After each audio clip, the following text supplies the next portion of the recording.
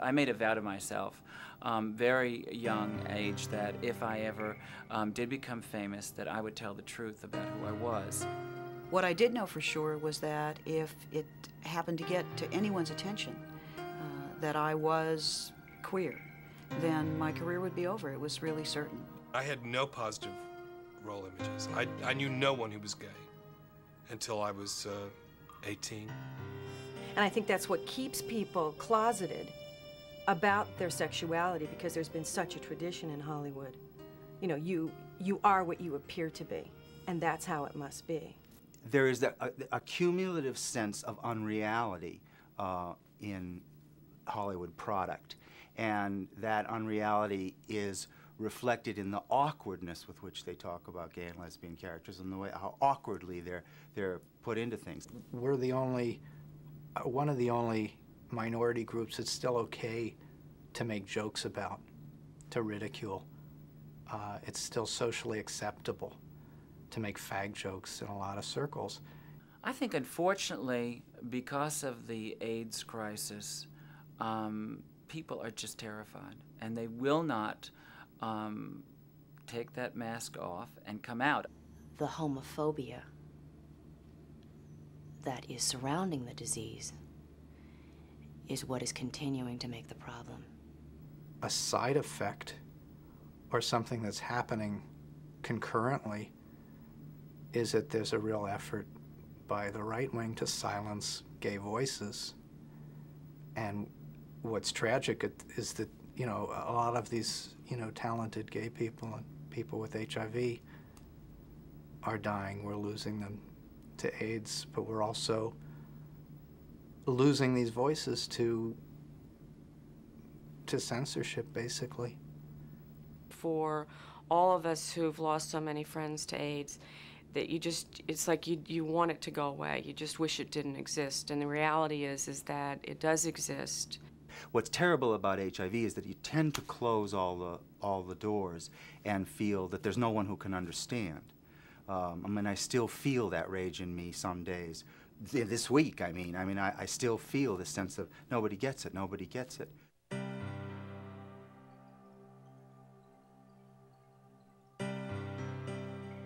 I think there are so few images of gays and lesbians on film that it's sort of like they have to represent the entire scope of the population of gays and lesbians. I think that there's enormous suppression of any positive images about us. Clearly all this flap about how if you show a positive gay character, you'll lose your sponsors.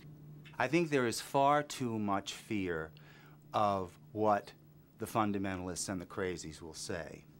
And and I blame the media for giving them so much respectability. And the negative images, of course, are, I think, very purposeful. I think it's very much in the interest of the hierarchy, the sort of heterosexist world, to keep us looking like we're some kind of weird fringe group. And they work very hard at it. And one of the most important ways they do it, I think, is to hold this threat of the end of career over the head of any actor or actress who even hints about coming out. The climate still, I think, is one that is, I think it's changing because of pressure groups like ACT UP and Queer Nation who are doing some, and GLAAD, who are doing some tremendous work. But I think that people are still terrified to come out. There are lots of gay actors working who are very, who pass as very macho, heterosexual, study kind of guys. I mean, it's, who I'm sure are terrified that if word ever got out they were gay, would be, their careers would be over. I wish all the people that we all know who are gay in this business had the guts to stand up and say, I'm a worthwhile human being too. I deserve the love and respect that everybody else gets. And there are too many actors and actresses and heads of studios and record companies and whatever who haven't done it. And I don't know what they're denying except themselves. And what's a worse crime than denying yourself? I don't know one. To come out as a person with HIV requires an enormous personal courage and clarity. I think that people don't understand how much better they will feel once they've done that. That there are so many curtains, and there's so much darkness that goes away once you are open about it. I can talk about the fear that I harbor and live with. I'm HIV, and my employer doesn't know. They will now. Anyone with HIV appropriately has great anxiety about his health insurance and his viability as a worker, and that is nationwide, not just in Hollywood. I worry that if they know, they'll replace me. You know, I mean, I don't see this happening in any obvious or explicit way. I don't think somebody's going to go, oh God, he's HIV positive, let's get rid of him. But I'm afraid that wheels will be put in motion, that I won't be given long-term responsibilities. I won't be given interesting things to cover that matter, or that will be long-term stories. I'm afraid it would isolate me. You have to create the image that everything's fine to stay working, and that's an extra burden for somebody who's sick. And while he was in the hospital, a very good friend of ours, Brad's best friend actually, got a phone call from a woman who's the head of casting in a very big studio. And she said, listen, I have to tell you, I've heard this rumor that Brad Davis has AIDS. And I just want to say 2 things to you. One, if it's true, I'm very sorry. And if it's not true, you better stop this rumor right now. In a situation where this kid should have expected support and should have gotten support and should have been helped through his last project, he was having to continuously worry about people discovering what his condition was, and that is inexcusable. Period. It is inexcusable, period. He did his job.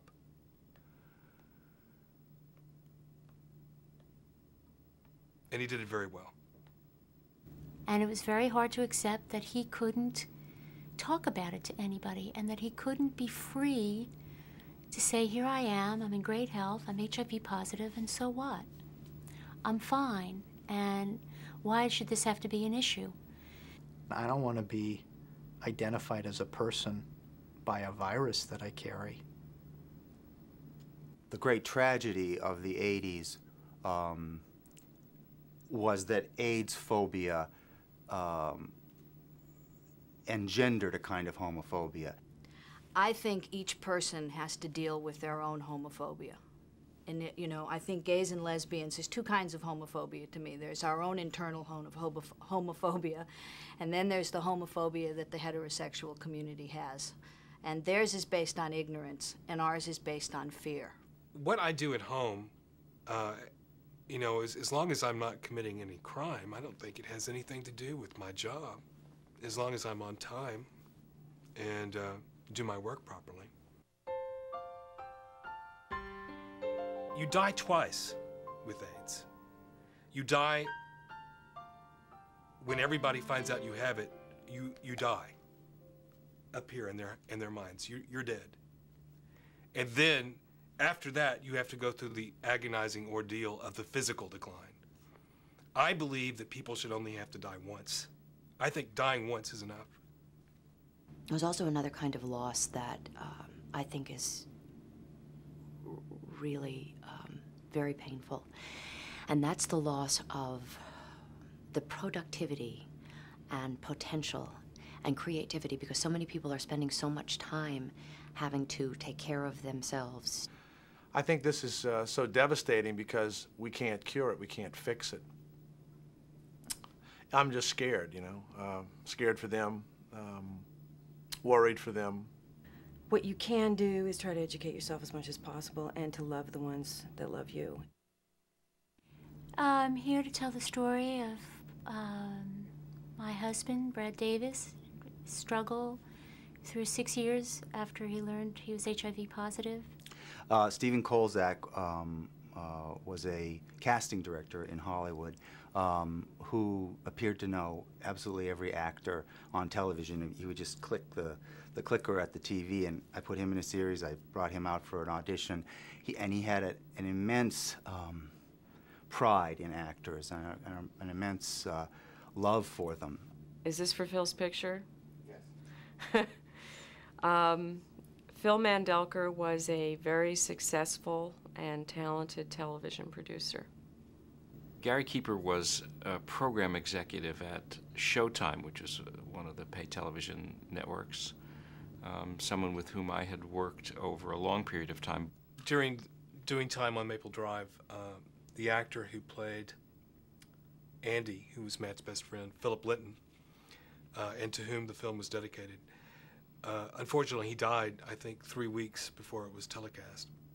I moved 2 doors down from Colin Higgins, who I had heard through the grapevine was gay, and he had done, he's done tremendous work in Harold and Maude and Best of the Horror House and so many things. I mean, just a really fantastic writer, director, and he had been sort of an idol of mine. Ben Rubin was the casting director of Wilshire Court Productions. And over the 3.5-year period that he was with the company, he was responsible for the casting of 35 movies. We discussed it on many occasions, and we decided between us that we would just not talk about it.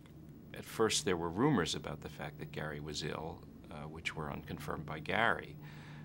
And then work absences, and it became evident to those of us who knew him that there was something wrong, which he reluctantly admitted to. And we were talking about, his future plans and what he was going to do, and he seemed to be very modest in his goals, and I was kind of taken aback by that. And he reached over to his shirt and pulled back his shirt a little bit, and he had a Hickman. But what I remember about him was when he got diagnosed. To me, at that point, Stephen became himself. He, as we used to like to say, Stevie came out with a vengeance. Stephen was the one who made me understand that I had lost my country because of AIDS, but that I could still be a force and a power that would tell my country what was wrong.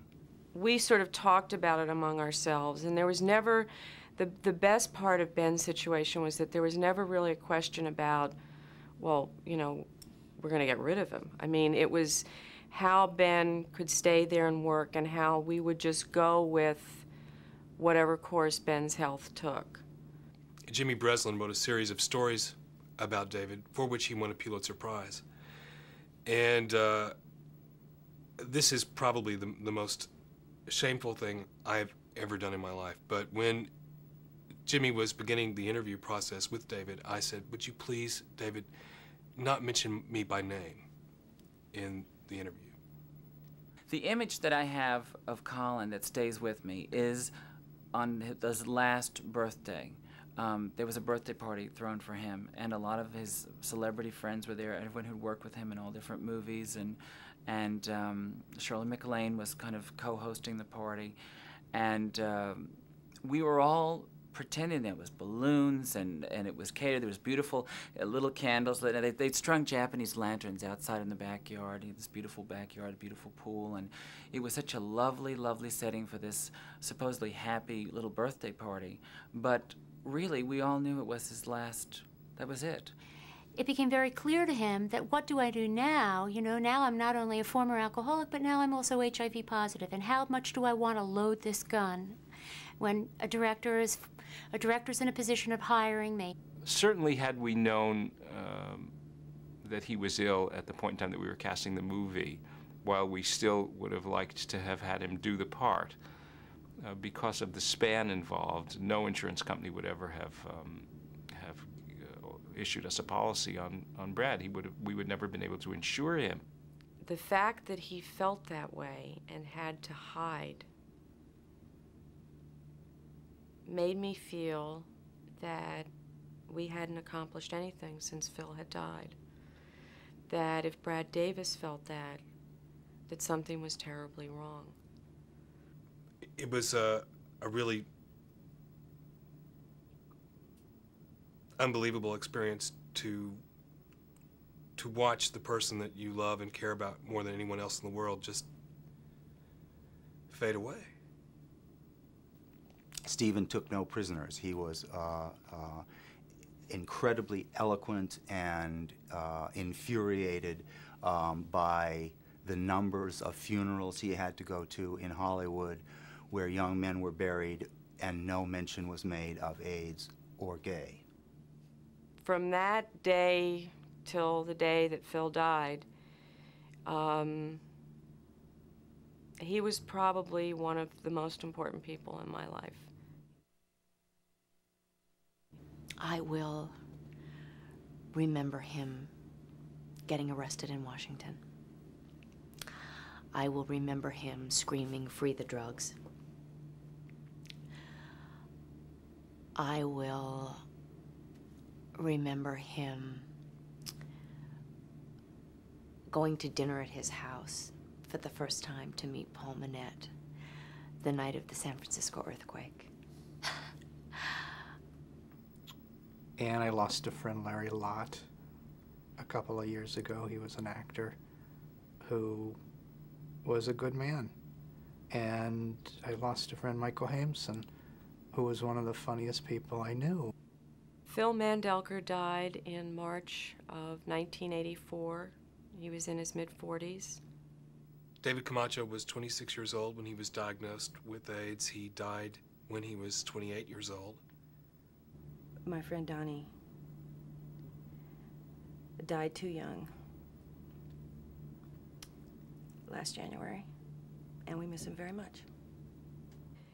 Ben Rubin died in March of 1992, and he had just turned 30. Philip Linton was, I think, 27 years old when he died. Stephen Kolzak died on September 19th, 1990. He was 37 years old.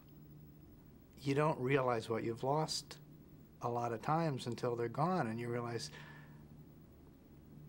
I mean, it sounds really maudlin, but the world is not as funny a place.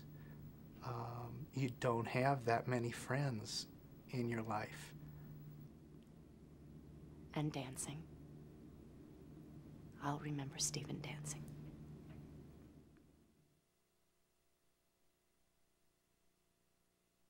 What keeps us from going mad in the AIDS community is our belief. We still believe we can change things. But if there were enough of us who made the choice to say, this is who I am, so what? Or this is who I am, take your best shot, which is really sort of what happens, I think it would be more and more difficult for the industry to discriminate. People with HIV in positions to reach other people have a responsibility, have decisions to make about disclosure. And this is just mine. We're changing the role of gay people from victim to the person who is in charge of their own destiny, who takes responsibility for their life, who's not going to take any crap off anybody, and who's willing to fight and be arrested and die for their rights if they have to. I don't want to be invisible anymore. I want to be seen on the screen. I want to be represented. There are people who are genuinely frightened.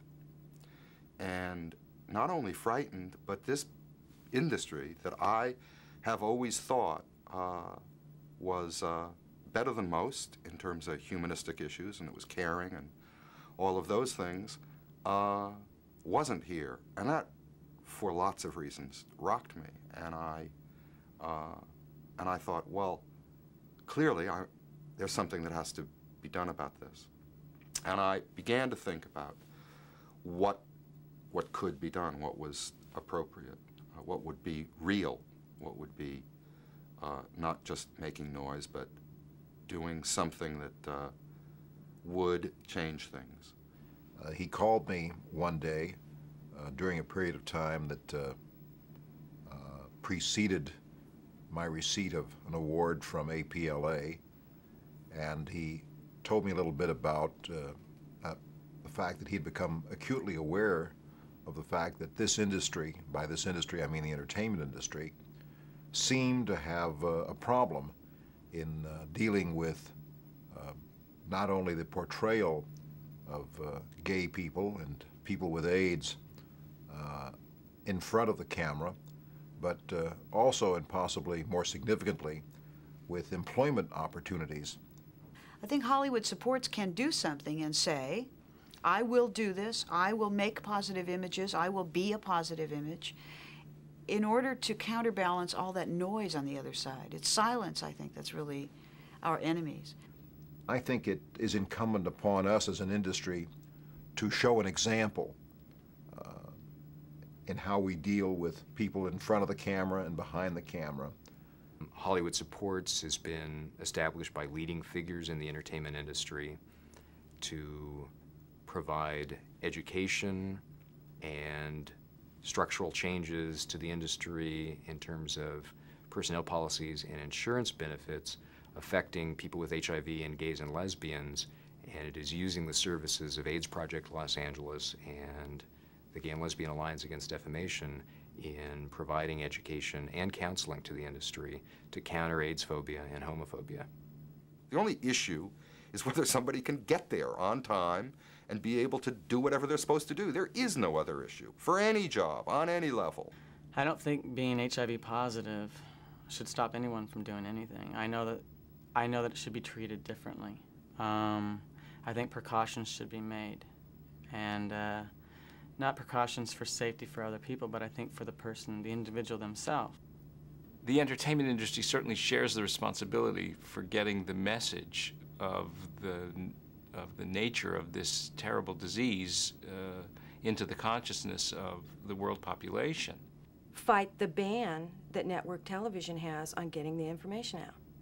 A lot of what Hollywood Sports is doing right now is educating people about what needs to be done to make the entertainment industry a safe and supportive place for people with HIV, people affected by HIV, and gays and lesbians who have been the victims of the homophobia that helped feed AIDS phobia.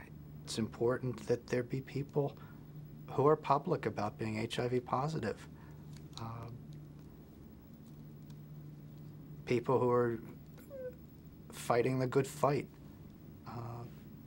It's not, I don't see it as something to be embarrassed about. It's a medical condition. Well, I think it's totally unacceptable that any illness be the kind of thing that makes the ill person somehow ashamed. I find that totally crazy. It's very important that in the present, after 11 years of battling the Holocaust, after, I don't know, 25 or 30 years of battling the stereotypes, we finally have diverse groups saying that it will not stand. What Hollywood Supports is about is no more Brad Davises in this world, no more people feeling forced to live in the closet. I think the entertainment industry and the news media together have enormous power to change people's attitudes about everything. They don't just change them, they shape them. I think one thing that we can do to assist in the problems of homophobia and AIDS phobia in terms of so-called middle America is in being sure that the portrayals that appear in our products are balanced and fair. Yeah, I think we have to get to a point in the business, in television or movies, where a gay character is a gay character, just that's an incidental part of his life. We don't go to work, any of us, in any business, to be heterosexual or homosexual. We go there to do the job. The product that we create and that we export all over the world is the best in the world. I mean, Americans make the best movies, the best television, and we have so much of an opportunity to educate and to alter people's opinions.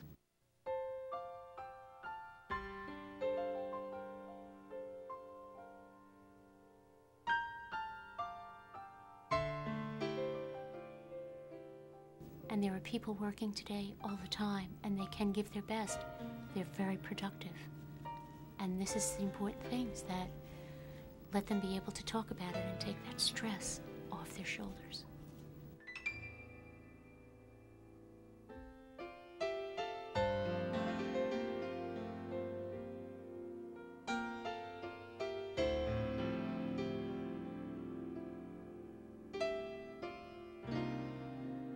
We cannot just bury one another. We have to say we have been here.